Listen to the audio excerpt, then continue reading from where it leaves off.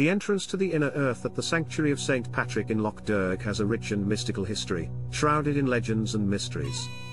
The location has been considered a holy site for centuries, with tales of St. Patrick himself visiting the site and performing miracles. According to esoteric beliefs, the inner earth entrance at Loch Derg is believed to lead to a mystical underworld, where ancient wisdom and spiritual insight can be found. Some believe that this inner earth entrance holds the key to unlocking the secrets of the universe and connecting with the divine. Despite the lack of concrete evidence, the allure of the entrance at Loch Derg continues to captivate the minds of those seeking the truth about the mystical world within.